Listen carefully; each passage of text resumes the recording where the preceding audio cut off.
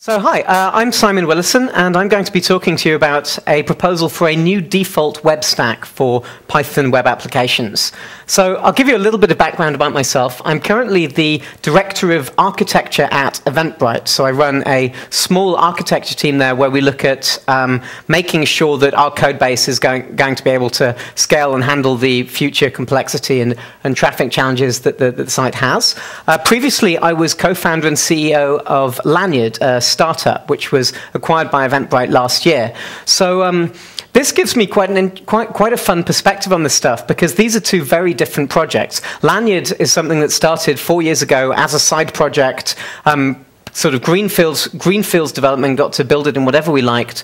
We grew a team around it over time. Eventbrite is a very different kind of platform. Eventbrite's code base is over 7 years old. It's had over 100 engineers who've touched the code at different times. It's evolved through various stages, where it started as a custom homegrown Python framework, then switched over to Django, had unit tests added and so on. But it also handled over $1 billion of ticket sales last year. So it's operating on a completely different scale. And some of the things all of the technology I'm talking about today, we've used on both projects. In fact, completely independently. When I got to Eventbrite, I was quite surprised to see how much of the stuff we'd been using at Lanyard was applicable at Eventbrite scale as well. I should warn you, I'm something of an architectural magpie. I really love digging into new tools and trying out new things. And it's very easy for me to get carried away with all of this. After I hired a couple of engineers at Lanyard, one of the things they introduced was a rule saying we're not allowed to add any piece of technology to the stack without first removing a piece of technology as well. Which actually, it turns out that's a fantastic rule. We're doing the same kind of thing at Eventbrite now as well. But what I've tried to sort of rein myself in and look at just the technologies which haven't turned out to be a bad idea several years down the line. So a few years ago, if you were building a website, it was the choice of what to build it with was really simple. You had a web server with PHP or Python or Ruby or whatever on it, and you had a database, and those two things were enough to build anything you might want to build. If you wanted to be really snazzy, you could add memcache as well and have a bit of in-memory caching going on to speed things up. The scene these days is massively different. This is a massively simplified version of the Lanyard architectural diagram, showing a whole host of different technologies that are all coming together. And the theory I want to put forward today is that while you don't need all of this stuff for a project that you're starting, there are a bunch of technologies beyond that default of a web server and a database that it's worth getting involved in your project very early on indeed, because those technologies give you additional capabilities and help you build software faster and iterate quicker, and generally avoid some of the pitfalls of web application development.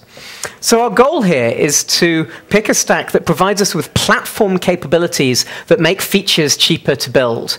And when I say platform capabilities, I'm really talking about things that make a big difference and enable you to go after bigger goals and bigger features. A lot of the stuff I want to talk about today, if you've got it in your stack, there are features that suddenly become easy, whereas previously you'd have thought, well, that's going to be several months of work. I don't know if that'll be worthwhile. If you can drop that down to a few days of work, then you can greatly expand the scope of your project, and you can be a lot more ambitious in what you're trying to build. At Lanyard, where the engineering team was, the largest it ever was 6 people, but we always tried very much to punch above our weight, because we knew that when you're running a startup and you've got there's all sorts of competition, all sorts of fronts, it's important to be able to make the most of the engineering resources that you have. So the first technology I want to add to this sort of fantasy football dream stack is something to solve the search problem.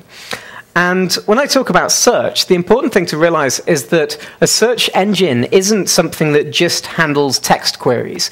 This is not just about being able to give somebody a text box and let them type something in. And so I'll show you a couple of examples of things that we built at Lanyard using a search engine that are maybe a little unconventional. Just 1 second. There we go. So Lanyard uses Solr as our full-text search engine. We actually had it running on the site from from the day we launched.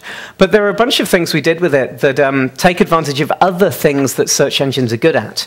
In fact, one of the key features on the site is an example of that. This is our suggested events page. And what this is doing is saying, OK, I know that you're Simon Willison. I know who you follow on Twitter and so on. These are events that I think are relevant to you based on what I know about you. So today it's pointing me at EuroPython, because I've got 2 friends who are speaking there. It's got Startup School Europe. I've got a friend speaking there. It turns out it's a busy weekend for conferences. And here's PyOhio as well. And some of these events are because my friends are speaking at them. Some of them are because they're in things like a guide. I've subscribed to the London Hack Days guide, and so that event's showing up here. And I can scroll down and see all sorts of other stuff going on around the world. Now, this page is actually generated by a search query. Well, what we do is we search for upcoming events that match a whole host of different criteria. So it might be that they match my topic subscriptions. This is a Django event, and I've asked to see all of the Django events. Or it might be that they intersect with the list of people I'm following on the site. And because Solr is horizontally scalable, you can replicate your Solr instance into multiple copies and then load balance the searches across it. This actually scales surprisingly well. We always assumed when we built this that we'd hit a point when it wasn't going to work anymore. But it turns out because the data set that you're dealing with, which is just events that haven't happened yet, is naturally limited, this actually works surprisingly well. A related feature we've built with search, this is our coverage directory. So Lanyard allows people to gather links to slides and videos and notes from conference talks. And I'll be putting my slides up on the site at the end of this talk. And so this feature here shows all of the slides, audio clips, write-ups, the whole lot, and you can search it, but you can also see the most recently uploaded. But then down the side, we have these filters. In search terminology, these are called facets, and these tell you that if you ask for just the coverage about Python, you'll get 937 results. If you ask for coverage which is Python videos, you'll get 518 videos. And this is the this query being able to say, okay, well, for individual properties, how many results would there be, is viciously expensive to do using a SQL database. But full-text search engines like Solr and Elasticsearch are optimized for exactly this kind of query. It's essentially another form of set intersection across the data sets they build up. So building these sort of faceted browse interfaces is incredibly easy if you've got all of your data loaded into a search engine. And what we realized is that this actually means that a search engine becomes a really interesting way of denormalizing your data. If you talk to anyone about building massively scalable websites, they'll tell you that, that while initially you want to make sure that you've got a beautiful, pristine data model in your relational database, at some point you're going to have to start denormalizing it and adding duplicates of the data to help you answer queries more efficiently.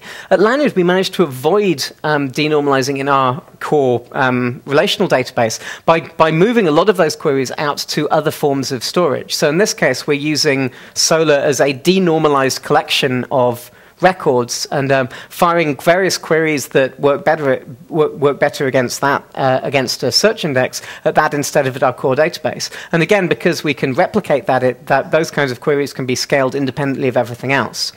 It also means that the work that we've put into keeping our search index up to date, making sure that when something changes on the main site, it's reflected in that search engine within normally 60 to 120 seconds, also feeds into those denormalizations.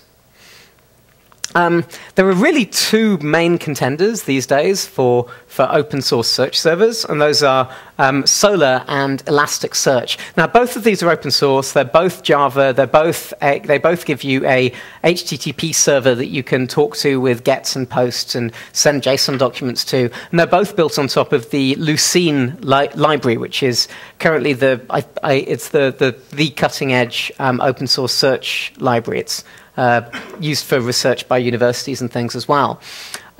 The difference is that Solr is pretty mature now. It's been around for nearly 10 years. And in fact, it might be longer than 10 years. And it's kind of dull, you know. It's hasn't changed much. It's still driven by XML configuration files. It does at least speak JSON, although that was a sort of later addition. It's more comfortable with you posting XML documents to it. But it is incredibly robust and battle tested. I've never run into a problem with Solr, which has been down to immaturity of the software. Elasticsearch is a lot more exciting. It's only a few years old now, and it's kind of what you'd expect Solr to look like if someone was to design Solr from scratch today. So it speaks JSON by default. It's clustered out of the box, so it expects to be running on multiple nodes and automatically balancing documents backwards and forwards. And that's all great, except that last time I tried it a couple of years ago, it worked for a couple of weeks and then locked up and corrupted my index and collapsed. Now, I have friends who work for Elasticsearch now who assure me that those bugs have been fixed, but one of the And in fact, every day you see more and more companies like GitHub switching over to using Elasticsearch. At Lanyard, we had one philosophy that Tom Insom, our CTO, had, is that you should never be the largest user of a piece of technology, because if you are, you're inevitably going to be the team that discovers all of the bugs in it. And I think a few years ago it was possible to be the largest user of Elasticsearch. These days it's probably safe, but I've been burned by it enough to stick with Solr for the moment. Now, no matter what you're using, if you're using Elasticsearch or Solr or even Zapier or Whoosh, the pure Python search index, there's a fantastic Django library that you can use to talk to them. It's called Django Haystack, because of finding a needle in a haystack. And it's kind of like the Django ORM in that it's a single API that can be attached to multiple backends. So it can be plugged into Solr or Elasticsearch or Whoosh, and whichever search engine you're using, you get a common interface over the top. And Haystack never ceases to surprise me. When I started using it, it felt like something that could get you up and running very quickly with Django Cite and Search, but you'd eventually outgrow. And 4 years later, we were beginning to stretch the seams of what you can achieve with Haystack on Lanyard. But fundamentally, it was still working out really well for most of our use cases. I've got one quick code sample to show you how straightforward Haystack makes adding search to a Django project. You can define these index classes. You set up the fields that you want to be fed into the search engine. So we've got a text field, an author field, and a pub date. And you set up a couple of methods that know how to load stuff out of the database. So the index query set is the Django ORM models that you want to reflect in your search engine. In this case, we're saying we only want to index things that have a publication date less than today. So we're not indicating stuff that's been dated to go live in the future. And with just a few lines of code and a couple of command line things, you can generate a schema for Solr. You can populate your entire database. Makes it very easy to do incremental updates as well. So whatever search engine you're using, I strongly suggest having a look at Haystack as a way of bootstrapping on it. Now, if you were here for the previous talk, you'd have heard all about Celery, so I won't go into too much detail about it today. But I think a fundamental capability needed by any interesting web application is the ability to have offline tasks, to have something happen in the background without the user having to sit there with their browser spinning, waiting for it to come up with a result. In the Python world, we have Celery, which, again, you can take a surprisingly long way. It makes it very easy to get started, and it scales up extremely well. We use Celery at Eventbrite. We used it for all sorts of things at Lanyard, and I know it's used at a lot of even larger shops than that as well. And there are all sorts of things that you can do when you've got the ability to do offline task processing. And more importantly, these are all things which, if you haven't got this set up, you'd be tempted to do just inline inside your Python processes, which means they're the first things that are going to break when you start getting even a small amount of traffic. So these are things like doing image resizing and thumbnailing, anything where you fetch a URL from somewhere else on the internet. It turns out there are an enormous quantity of failure cases for URLs. So even something as simple as like pulling an RSS feed or or interacting with Facebook's API there's always a chance that you'll have the server on the other end will stop responding, or it'll hang, or it'll be running really slowly, and that can pull down the performance of your entire application. So anything where you're doing URL fetches externally, it's worth pushing through a queue. Sending emails is much the same kind of problem, especially if you're sending lots of them. Also, these denormalizations, things like updating your Solr index when something has changed, pushing those into a Celery queue means that you can fire and forget and not have to worry about them. Something we do at Lanyard is we use Celery for push notifications, sending them out to iPhone and Android devices. And again, I can show you a very simple code example here that illustrates how easy this stuff gets once you've got an API like Celery in there. So this is our user push task. Given a user and some arguments, it loads that user from the database. It checks that we have a push notification token, so that it checks that they've approved their iPhone for receiving push notifications. And if they have, we do a token.push, which is actually quite an potentially expensive operation. It's talking to either the Google's Android push notification infrastructure, or it's talking to Apple. But there's always the worry that something there will take longer than expected. And then once you've got that set up, in our actual application code, we can just call that function with .delay on the end. That's the magic property that's set up by the task decorator up at the top. And we can send it a bunch of arguments that get passed on to that. So again, because we had this in the stack, whenever we were thinking in terms of, hey, wouldn't it be cool if we sent a push notification here, we could just do it. We didn't have to worry about the performance overhead. We didn't have to worry about any of the other implications of that, because all of this stuff was already in place. Another tool, and I'm sure, I hope everyone in this room is familiar with how great this thing is Redis. Redis is interesting to me in that it doesn't really have a category. Most other software you can say, well, you can use MySQL or Postgres, or you can use Solr or Elasticsearch, but Redis lives in its own weird little niche of it's kind of a Swiss Army knife. There's a ton of really interesting things that you can do when you do with Redis. If you haven't used it before, Redis is essentially an in-memory data structure server. So it's kind of like memcached in that it runs in memory and you talk to it over a network socket. But unlike memcached, it's persistent. It has it writes stuff to disk as it goes, and it has a huge array of data structures and algorithms in it. So memcache can just store keys and values. Redis can store keys and values. It can store sorted sets. It can store lists of things. It can do all of this stuff at incredible rates of speed. Redis out of the box on your laptop will probably do 50,000 operations a second. So there's a whole class of things where previously you'd have needed dozens of servers and some really heavy-duty scaling tech, and now you can just run one server with Redis and solve a whole bunch of interesting problems. So here are just a few of the things I've used Redis for in the past. At Lanyard, we use Redis as our Celery backend. So we use it as a lightweight in-memory queue for handing jobs off to workers. At Eventbrite, we use RabbitMQ, which is significantly more complicated, but does have it has better options for persistence and failover and so forth. One thing I've used Redis for extensively in the past is random features. So if you've ever built something where you have a front page that shows 3 random stories from the past year or anything like that, building those against a relational database is almost always a bad idea, because you end up doing a sort by rand, which can quickly bring a database server to its knees. srand member is a Redis function that lets you do random item generation, again at a rate of 50,000 hits a second.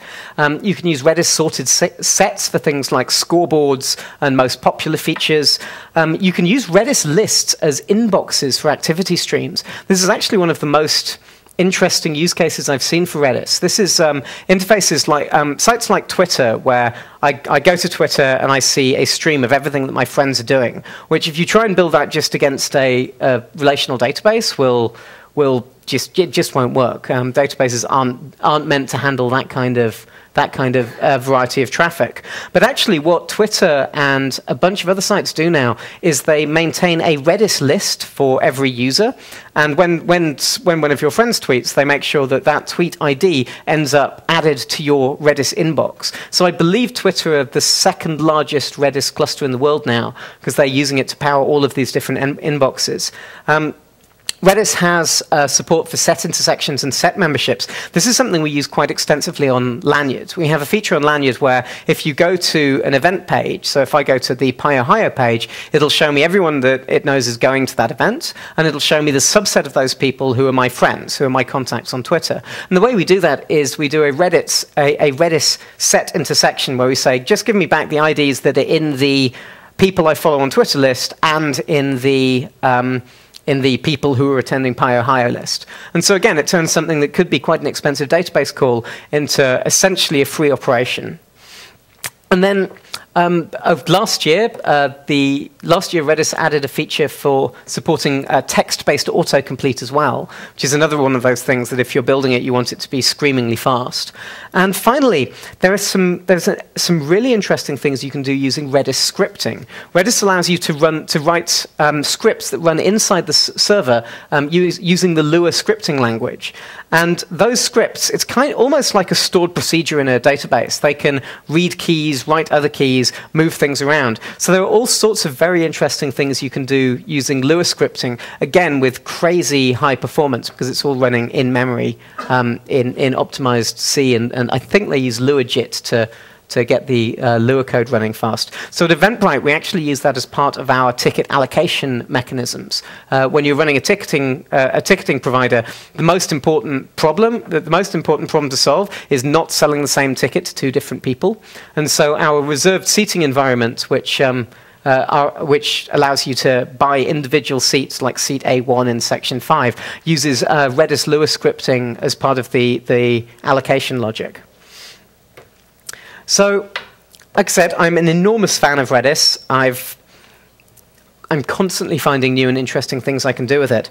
Another piece of software that I've, again, come to lean on quite a lot, and I kind of feel gets more valuable the earlier you put it in the stack, is Varnish. Now, Varnish it's another caching technology. Varnish is a caching proxy service. The idea is that you run Varnish and you stick it in front of the rest of your web application. It caches entire HTTP responses, and when a request comes in, Varnish makes the decision if it should just serve the cached version or if it should pass it through to your underlying web application. And the difference in performance that can make is incredible. If you've got a web application that can handle 50 requests a second, if you stick Varnish in front of it, Varnish will be able to serve 50,000 requests a second. So again, we live in this wonderful era where it used to take serious money and serious hardware to handle a high amount of traffic. Today, if you're running a cheap, like $5 a month VPS, and you put Varnish on there, you can you want your blog to handle being linked to from TechCrunch or so forth. You can do that right now using open source technology. The downside of Varnish is that it's quite complicated, and it requires you to master a particularly obscure domain-specific language in order to really get any use of it out of it all. This is an example. I pulled this out of Lanyard's Varnish config and then deleted 90% of it just to get it to fit on the slide. Varnish's language is called VCL, the Varnish configuration language, and it's got, yeah, once you get the hang of it, it's reasonably okay. I can talk through what some of this is doing. So this is essentially saying when a request comes in the VCL regv for request has been received.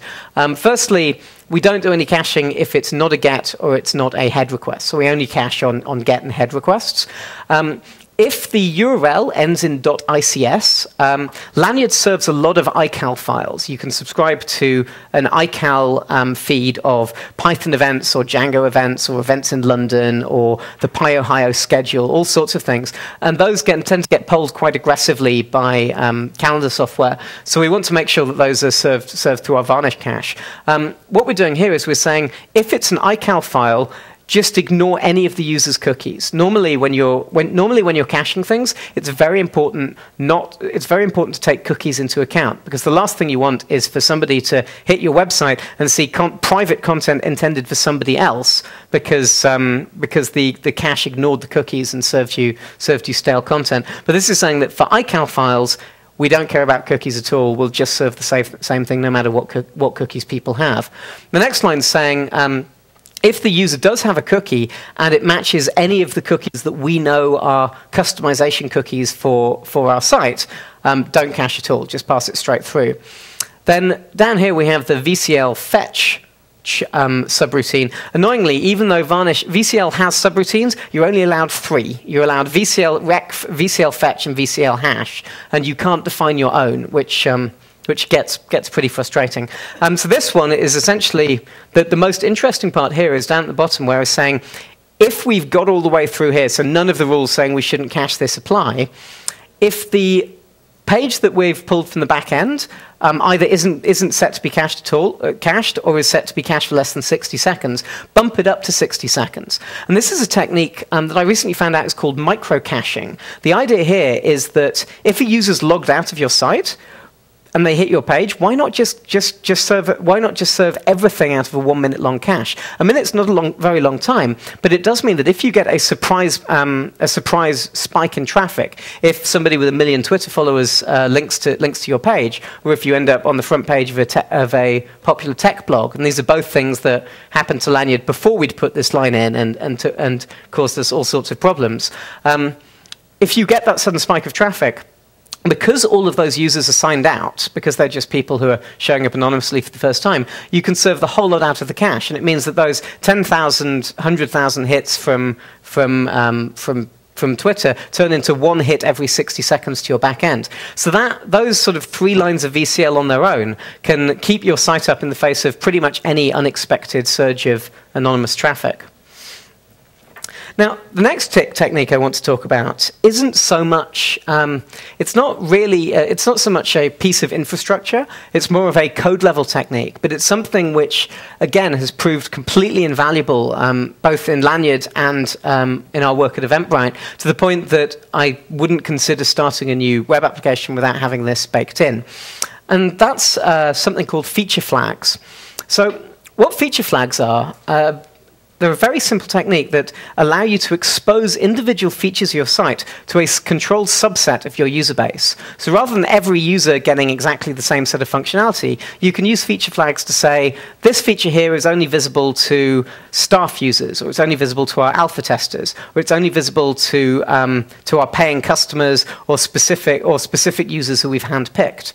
And this allows you to do all sorts of things. Firstly, it means that when you're developing new features, you don't have to have long-lived feature branches in version control. You can merge all of your features into your master branch as soon as you've got a feature flag in there to hide them. So you can have a production site with a whole bunch of unfinished features that you're still trialing and that are all in the code base but aren't visible to the wrong people. This also means that you can decouple the deployment of your site from release. So if you're pushing out new features, there's always the risk that you've screwed something up and everything's going to go horribly wrong. And when that happens, you really want to be able to roll back. If you're just deploying by pushing code live to your server, and then when you roll back, you have to reverse whatever you've just done, it's not really a very sort of safe way of operating. If you have feature flags, you can deploy the feature. I can deploy a feature yesterday with a plan to launch it at 10 o'clock this morning. When I launch the feature, I just toggle the feature flag to say, okay, everyone can access this now. And if it doesn't work, if there's a spike in errors or something, I can turn it straight back off again. So it takes all of the stress out of rolling out new features. And just for that alone, it's worth having that available. Now, at Lanyard, we wrote our own feature flag system. It wasn't very hard. It took like a half day to put it in place at the first, and then we maintained it over time. But there are actually some very good open source solutions to this as well. At Eventbrite, we use Gargoyle, which is an open source feature flag mechanism for Django that was released by Disqus, the online commenting system. They've actually got a newer version, a replacement out called Gutter, but the user interface for Gutter isn't quite in the same place yet, so we're we haven't switched over to it. And so what Gargoyle gives you is, it gives you very simple code mechanisms for adding feature flags, putting in checks that say, if the user has this feature flag, do this. And it also gives you a built-in UI for setting these things up. So once you've got this management UI, you can do things like, say, let's turn this feature on for 10% of our user base, based on their IP address or their user cookie. Or you can say, let's turn this feature on for our staff users or people in Germany. And actually, I looked through the list of feature flags we have at Eventbrite, and there's a whole bunch of different conditions that we use, turning features on and off. That we use individual users, and if somebody's Eventbrite staff, we can also turn them on for specific events, if there's a feature we want to try out for one of the events on the site, or specific event organizers. The Eventbrite API can feature flag by API key, so we can have features which we're building for specific partners or which are still experimental that we can turn on just for them. We also feature flag by country based on geo-IP lookups, by IP ranges, so we can flag things just for the Eventbrite office. And we can also do things for our different TLDs, .com versus .de and so forth. And again, the joy of using some software that somebody else designed is that you don't have to write very much code to get this stuff up and running. So this is copied and pasted directly out of the Eventbrite source code. This is the definition of our feature flag condition for serving things up by country. So what this essentially, we said we want the capability to turn features on and off based on the user's country. And this tiny little, this bit of code here defines a new condition set, says this is going to have a string, field called country that you can set in the UI, so that'll give us a box we can type the name of the country into. It's only valid if you're checking against an HTTP request, so this feature flag doesn't work against API keys because those aren't attached to an individual country. And when we need to check if the feature flag matches, we do that by looking up the country field on the request object. So that's a field that's been populated by a piece of geo-IP middleware earlier on. But given those few lines, you register it with Gargoyle, and that now gives you the ability in that UI to say, I want to turn this feature on for this for a specific country. It means that all of your existing feature flag checks now gain that ability to be gated based on the user's country, as well as all of the other conditions. So this is a trick that we used at Lanyard, which again is based around feature flags and proved incredibly valuable. And that's to have a read-only mode for the site. So Lanyard is essentially a sort of structured Wikipedia for conference information. So we have data on tens of thousands of conferences going on, and people sign in and they add speakers and they add new events that are happening and so on. But even if you turn it into read-only mode so people can't modify it, it's still useful. You know, you can use it to find conferences and to search and to access that source of information. And what we realized is that because the site's still useful when it's read-only, we could use this as a maintenance trick. We can turn on a feature flag that puts the site in read-only mode, and that gives us all sorts of flexibility to do things under the hood. And so actually the reason this gives you flexibility is that once the site's in read-only mode and isn't changing, you can copy the database to other places, you can make large-scale modifications, you can spin up an entirely new version of the site on a separate set of servers, and then switch the load balance over to that new site once it's ready. So at Lanyard, the sort of best example of us using that was a couple of years ago when we decided that we wanted to move the site from MySQL to Postgres, so actually change the relational database we were using. And we also wanted to move from running on Amazon's EC2 to running on physical servers on SoftLayer. And we combined these changes together because Postgres is a lot happier on physical hardware, especially when we had SSDs and things plugged into that. Now, because we had read-only mode, we managed to make this transition, which took I think it took an hour and a half to copy the data across into the new servers without any visible downtime on the site. As far as our users were concerned, Lanyard switched into read-only mode, so they couldn't sign in, and then an hour and a half later it switched back out again, and everything was exactly as it was before. Whereas under the hood, we were now serving it from a different data center, a different database, a total dump and restore and conversion of everything that was going on under the hood. And the way this works is actually really simple. When the read-only mode feature flag is turned on, we do essentially two things. The first thing we do is we start ignoring cookies. So normally when a user hits lanyard, we look at their cookie, and a piece of middleware says, OK, they're logged in, and sets up a few request properties and so on. When the feature flag's on, we just ignore that cookie entirely. We behave as if they're signed out. And secondly, we stick that banner at the top of the page, and we hide the link to sign in. And I think we had a banner on the sign-in page as well, so if you manage to get there, it would tell you that you can't sign in at the moment. And then the third thing was that our mobile APIs that power our iPhone and Android apps also start ignoring that user token and behaving as if the user was an anonymous signed-out user as well. But this ended up being about 30 lines of code in the code base, and it gave us that flexibility to throw the site into read-only mode and make giant changes under the hood without having to go offline.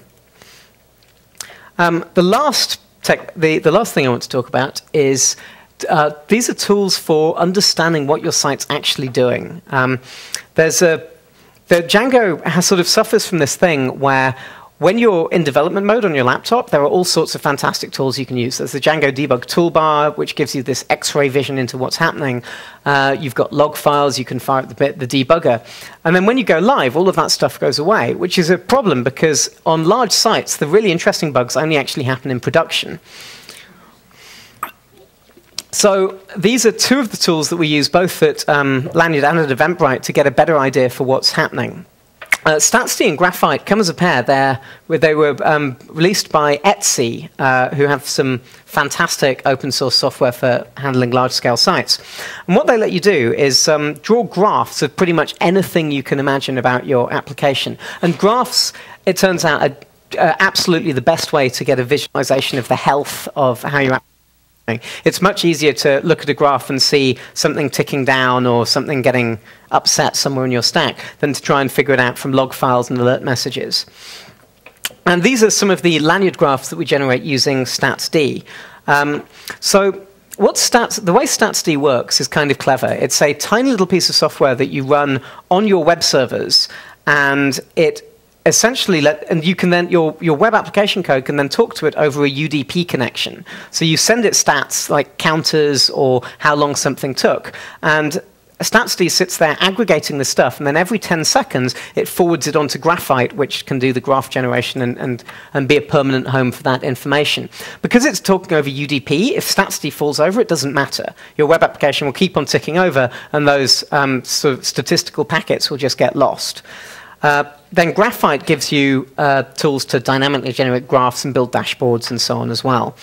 And so this is one of the graphs that we generate for Lanyard. This is a combined breakdown of how long our individual HTTP requests are taking to serve. And the different colors are different parts of that request cycle. So I can't tell, is that showing up as pink? It's showing up as orange on my screen. So that chunk there is time spent in SQL. We measure it, we wrap a timer around all of our SQL calls. The rest of it is mostly time spent just in the CPU, but we also have time spent talking to Solr, time spent talking to Redis, time spent talking to Memcached in there as well. And we can then plot those on this graph, which gives us an idea of how well the site is doing in real time, based on how long requests are taking. When we do a deploy, the deploy is plotted on the graph as a big green horizontal line, so we can then see, okay, well, we deployed the site an hour ago, and the SQL usage has gone down, or the cache usage has gone up. So it gives you an idea of how changes you make to the site affect the actual runtime, the actual running of it.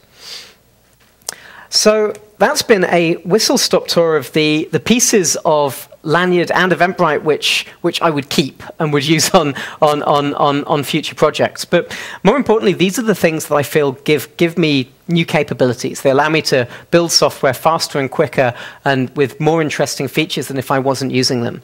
And so I've pulled up, this is that Lanyard architecture diagram, highlighting the individual bits that we've talked about today. So a lot of this, though, comes down to learning how to tame your inner magpie. As I said earlier, at Lanyard, I went a little bit overboard on some of this stuff. At one point, we were running 3 data stores, 2 full-text search engines, at least 2 caching layers, and not all of that turns out to be a good idea. So the one in, one out strategy we used at Lanyard worked very well. I have a friend who became CTO of a company a few years ago who went a step further and arrived and said, you know what, we're using 3 data stores, 4 different programming languages, total insanity. From now on, we will build all of our software using PHP and MySQL and Solr, and if your question and Memcache. And if your question is, what am I going to build this in? The answer is one of those 4 things. So you can, and that helped them massively simplify their stack and get their productivity back on the road. So you can go too far with this stuff, but at the same time, I'm pretty confident that at least the things that I've talked about today are a very worthy addition to any web application stack, and will help you build things smarter and faster and get better results with a small team. I should mention I work for Eventbrite. We are hiring. We've actually just opened an engineering office in Nashville, Tennessee. So let's hope that's probably closer than San Francisco for people out here, although it's still an 8-hour drive, right? But yeah, so we're very keen on, if any of this stuff looked interesting to you and you're a Python programmer or Android or iOS or machine learning, data science, we'd love to talk to you. Come and find me later on. And I've left 10 minutes for questions, so thank you very much for your attention.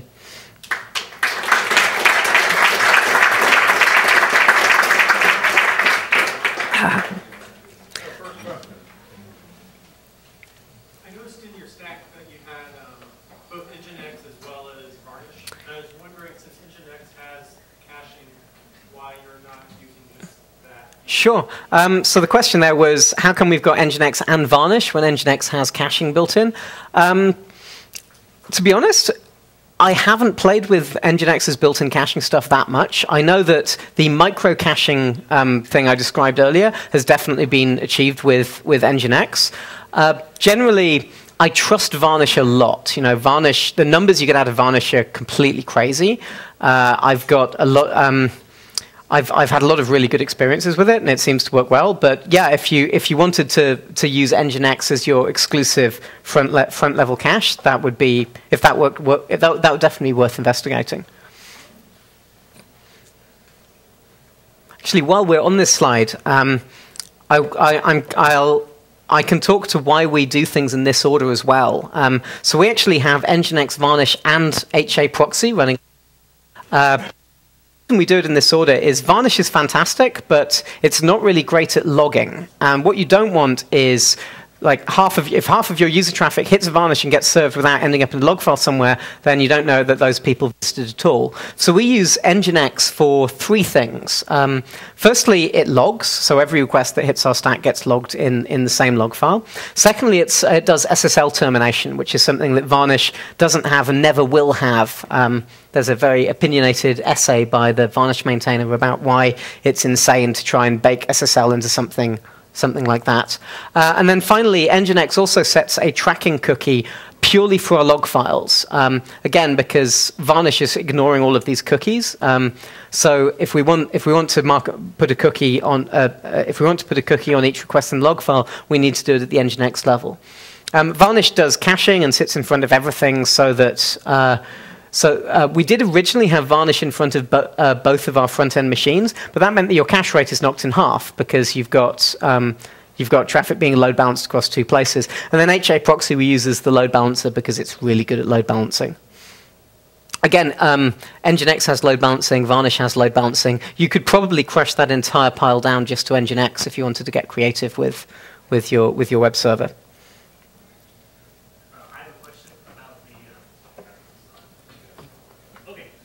Question about the role of Postgres in the architecture there. Do you use that for its consistency in transactions, or are you mostly using it as a convenient and powerful SQL? So we use it for both. Like so the question was, Postgres in the architecture, are we using it just for transactions, or are we using it as a full-blown relational store?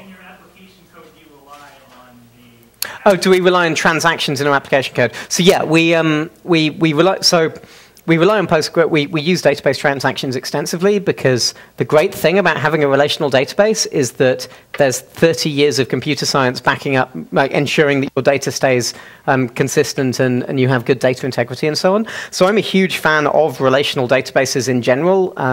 You know, MongoDB was one of the many things that was temporarily in the Lanyard stack, and we then pulled back out.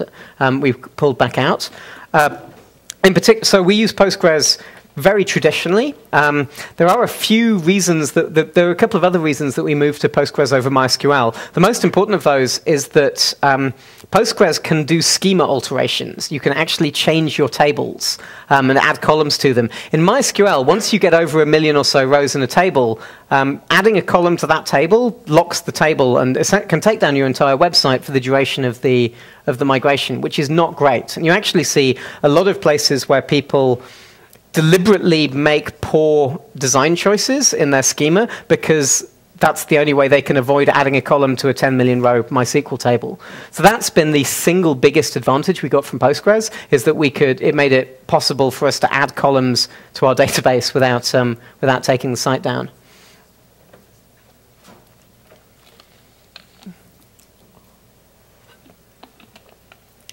A question right at the back. So where does Kafka fit into this? I cheated on the Q&A and put up a few prompts. So Kafka is, I'm not using Kafka for anything at the moment. I'm really fascinated by it. So Kafka is a piece of software that LinkedIn released a few years ago. And it's essentially it's a highly reliable message bus. So the idea is that Kafka is something which you can write messages to. It creates this append-only log file of stuff that has happened. So an order has been placed, a user signed in, anything that you like you can put in there. And you can then subscribe to it. So you can have things that run off the Kafka queue. And so in many ways, it's similar to Celery and Redis, but the big difference is that whereas most message queues have messages flying around in the ether and being like sent over TCP and so on, Kafka is an append-only log file on disk. In fact, it's on multiple disks. You can set it up so that when something happens, Kafka won't treat that as committed until it's been written onto at least 2 or 3 hard drives on different machines. And because it's static on disk, it means the things that that listen on that queue can replay themselves. They can start at a certain point, they can play forward. If something goes wrong, they can rewind. They can rewind to yesterday if they need to replay a full day's worth of transactions. So it means you can build incredibly reliable software on top of a rock-solid sequence of interesting events that happened. And this has obvious applications when you think about something like Eventbrite, where we're dealing with somebody buying a ticket, which has a whole bunch of things that need to happen, not just like emailing their receipt and updating account balances and so on, but also things like invalidating caches or updating our back-end analytics databases. So we're not using it yet. I think it's really interesting. I think there's a lot of very cool stuff you can do with it. At the same time, it's super complicated, and it's not something you'd want to bake into any web application going. Question there. That's a very good question. I don't know yet. I haven't quite got. The question was, if I choose to use Kafka, what are they going to make me remove?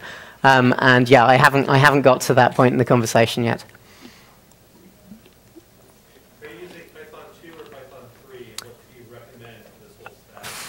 That's a very good question.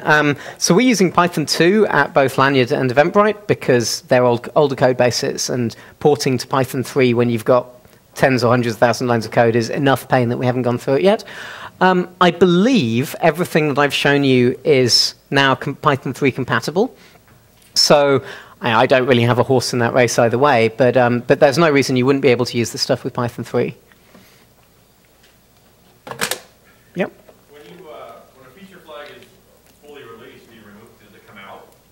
Absolutely, yeah, a very important thing. So the downside of feature flags is that you get an explosion in potential pathways through your code. There are dozens and dozens of different potential combinations of flags. So it's very important that once you've shipped a feature and you know that you're not going to roll it back, you go back and delete the code that dealt with that feature flag.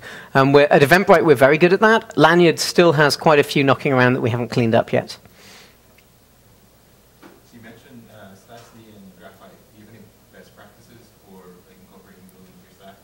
So do I have any best practices for incorporating statsd and graphite into my stack? Well, there is one. So they're really fun to get started with. One of the downsides is that once you start recording a particular metric, it's very difficult to stop. You can stop recording it, but it'll still stick around. And so the first time we used it at Lanyard, we put thousands of metrics in there. We were like, we'll have a hit counter for every conference page and so on. And that was a fiasco. We ended up. There is a limit in the statsd scales fantastically well, but it doesn't scale well with tens of thousands of metrics being collected at once. So be a little bit cautious about the number of metrics that you're collecting. But in terms of if you've got a few hundred metrics and you're writing to them tens of thousands a second, that works fine. And I can take one last question before we get turfed out of the room, I think. Great. Well, thank you very much for listening, and I'll be hanging around outside if you want to talk to me about any of this.